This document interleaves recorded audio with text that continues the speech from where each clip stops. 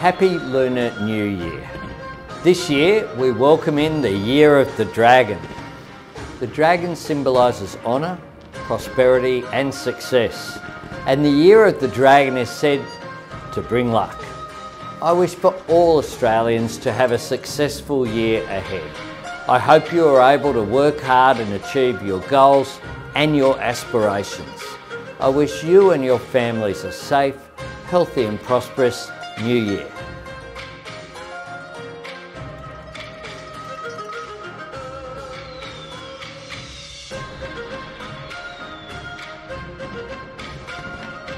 G'day, New South Wales Premier Chris Minns here. I want to wish everyone a happy Year of the Dragon. Lunar New Year is a wonderful time of the year. It's a season of joy, celebration, hope and renewal. I trust it brings you good fortune and good health. Your community is an essential part of our great multicultural city. We're very lucky that you, your parents, perhaps your grandparents decided to make Australia and Sydney your home. We're grateful for your generosity in sharing some of that culture with the rest of us. So thanks to everyone for what you bring to our state. Have a great time with your family and friends and best of luck for the rest of the year.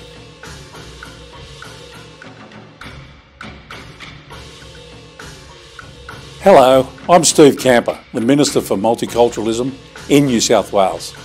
And it is my pleasure to join with the millions of Australians celebrating the 2024 Lunar New Year.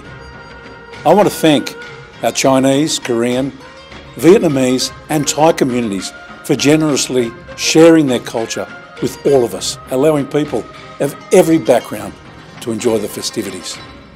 And may the Year of the Dragon bring success and prosperity for you and your family. Ni hao ma, wu jiao Mark Curray.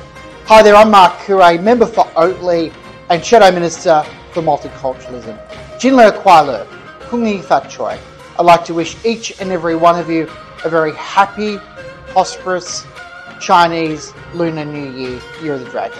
Cheers.